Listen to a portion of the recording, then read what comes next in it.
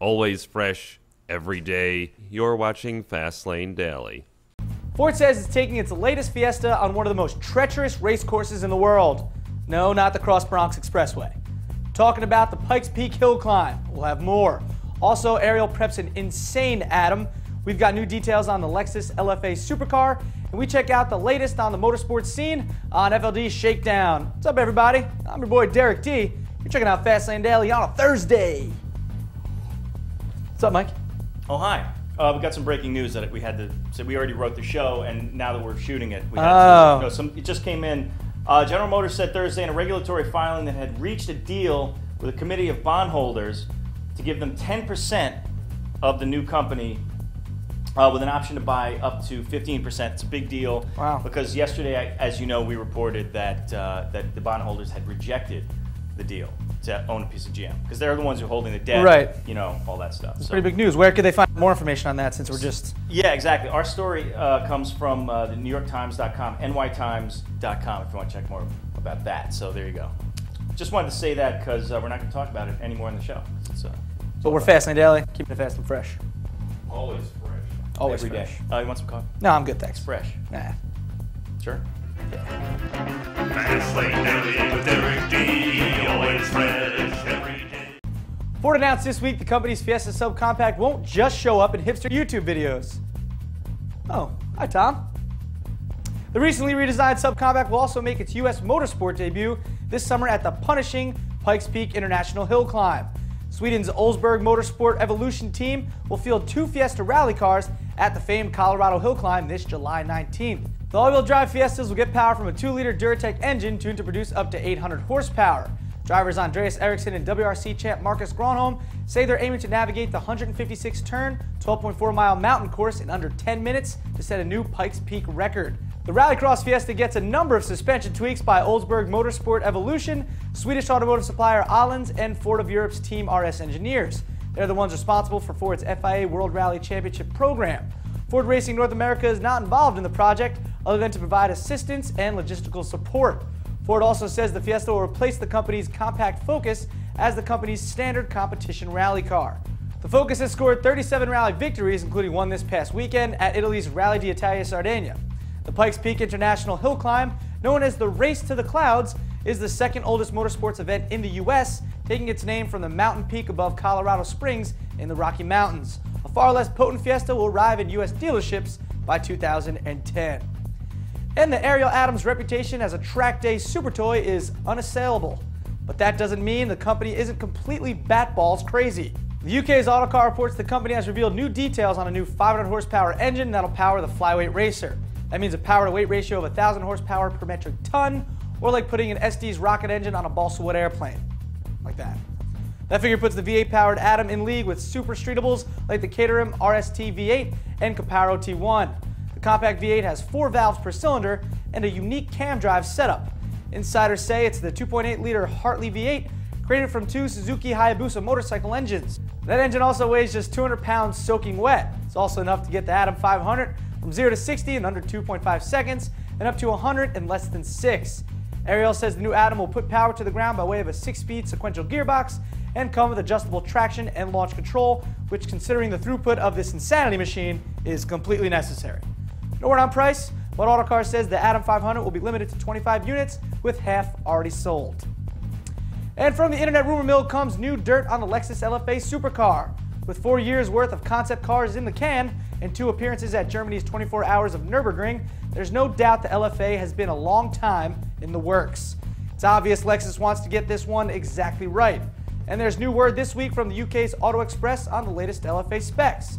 Word is one big holdup has been the supercar's speed.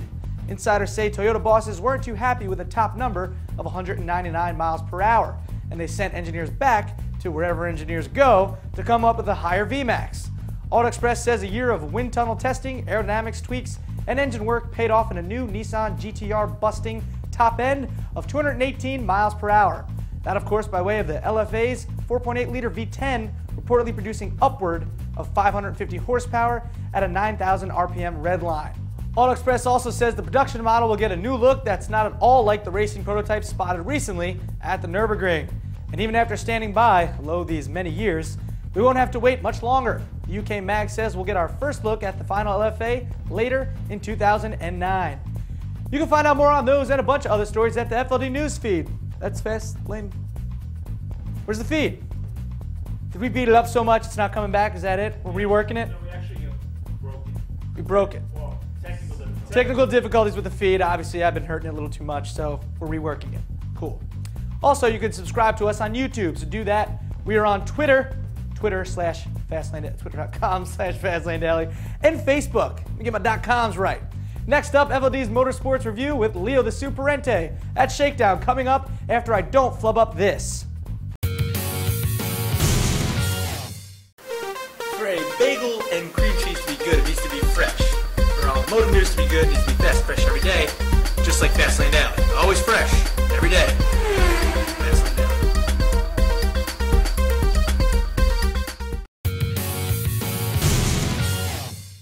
The theme of this week's Shakedown: tires, tire changes, and pit stops, because they seem to be the big factors in success or failure. Let's start with the WRC. A day 2 flat tire cost Sebastian Loeb time and a 2-minute penalty when his co-driver undid his seatbelt before the car stopped. It all combined to cost him a win and a podium. He finished 4th, this after 6 straight wins, 5 to open 2009, 1 to end 2008. Ford driver Jari-Matti Latvala won. Loeb champion rival Mikko Hirvonen was 2nd, which minimized the points lead damage to Sebastian. The Indy 500. 3 things determine the winner. Pit stops. Ganassi and Danica blew theirs. Penske didn't, especially that last round with 36 laps to go.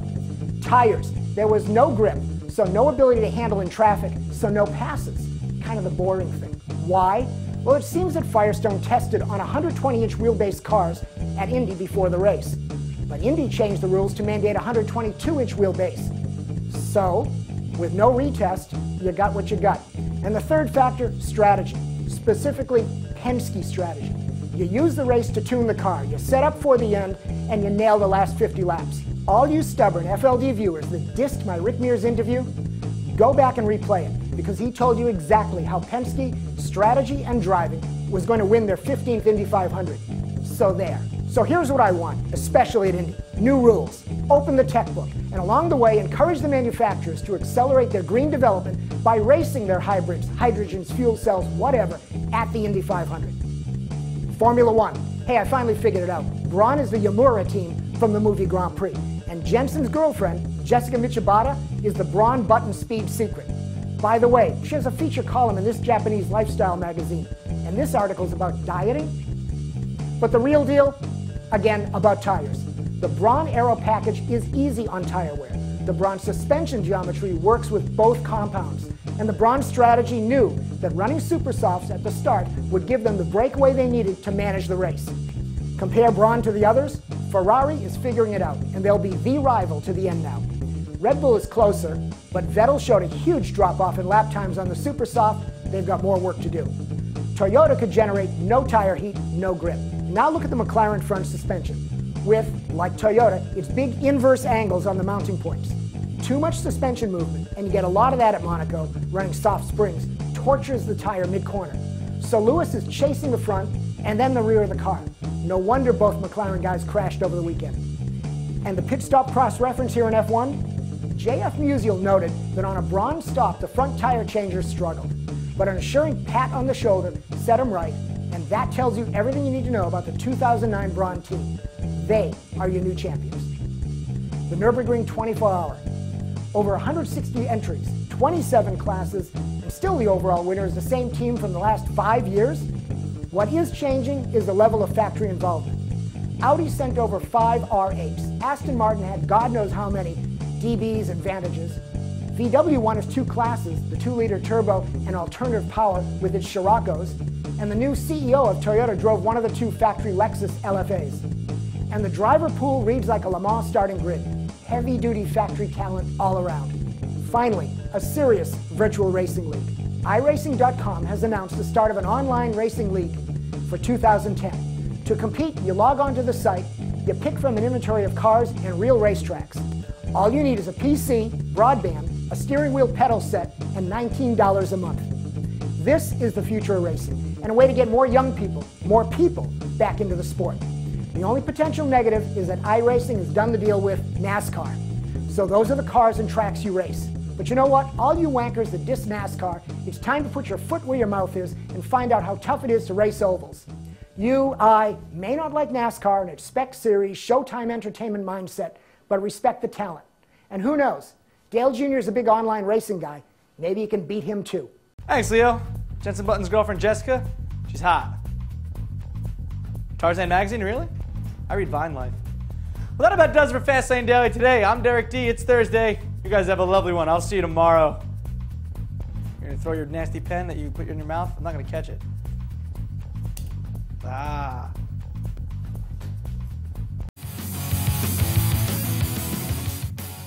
Mm.